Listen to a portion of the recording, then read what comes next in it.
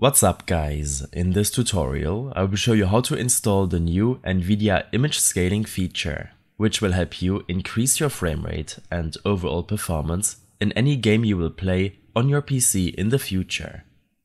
This should be quite an easy tutorial. For more information, click on the first link in the description below. In order to use the NIS feature, you should make sure that your graphics driver is up to date.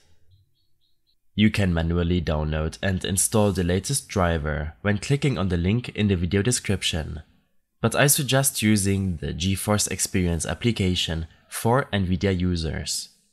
This will allow you to easily download and automatically install the latest GPU driver. In the Drivers tab, simply click on Download, and the application will automatically download and install the latest driver. When the installation is done, right-click your desktop and select NVIDIA Control Panel.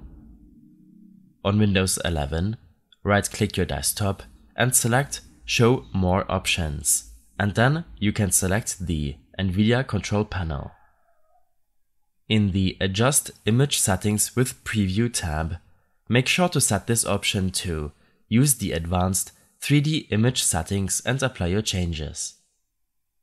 Next, in the Manage 3D Settings tab, navigate to your global settings. Click on the Image Scaling option and make sure to enable it.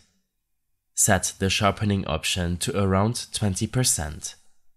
In some cases, you might want to increase it up to 35%, depending on how much the AI is upscaling your image while using a lower resolution. You should also make sure to tick the overlay indicator to know if NIS is enabled while in-game. After making these changes, make sure to apply your changes. Now that this is done, you should reopen your GeForce Experience application.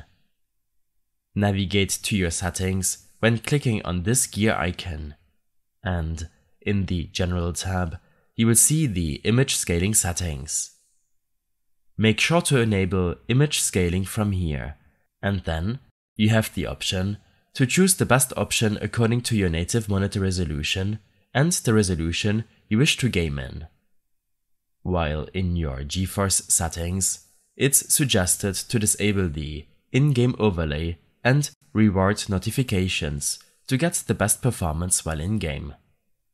In case you have any further issues or problems following this tutorial, then I suggest following my extensive guide linked in the description below. I hope this helped you out. Leave a comment if you have any questions, and see you in the next one.